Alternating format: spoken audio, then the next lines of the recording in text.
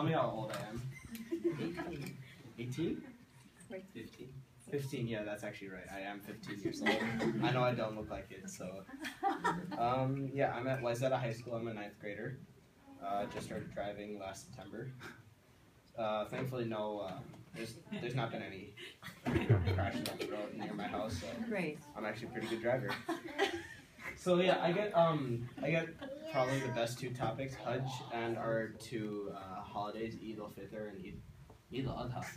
So I'm going to start with Hajj. So it's required from every Muslim who is able, physically and financially, once in a lifetime. And it commemorates all of the trials and events that happened to Prophet Abraham and his family. There are about 3 million people who go every year. It's a really crowded place. My parents went there a couple years ago and they told me about it. Really hot, lots of sweat, but they like the experience actually. It is the 5th and the last pillar in Islam, and Muslims believe that if you go to Hajj with the right intentions and you do it purely and well, your past sins will all be forgiven, and the reward is heaven. And it takes place during the 12th lunar month in the Islamic calendar, and it is over a period of several days in the city of Mecca. The events include, there's tawaf, where you go around the Kaaba 7 times praying. You have to run between the 2 hills of Safa and Marwa as a commemoration to Prophet Abraham's wife, how she had to do that while looking for water. And there's a bunch of stuff like that, just to remember Abraham's struggles and to bring you closer to God. So during Hajj, men are required to wear 2 pieces of simple cloth, which is called the ihram, and it just represents purity and equality. So basically, you can have a really rich person and a really poor person being next to each other, 2 different countries, 2 different social classes, but they're wearing the same clothes, praying towards the same God, just for representing that equality. And the women, they don't have as much as a requirement. They just have to wear proper Islamic clothing, like a headscarf and then a full-length bodysuit, covering all the way until the ankles and the wrists.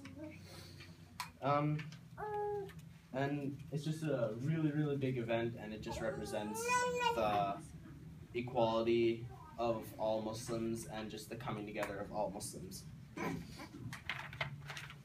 Okay.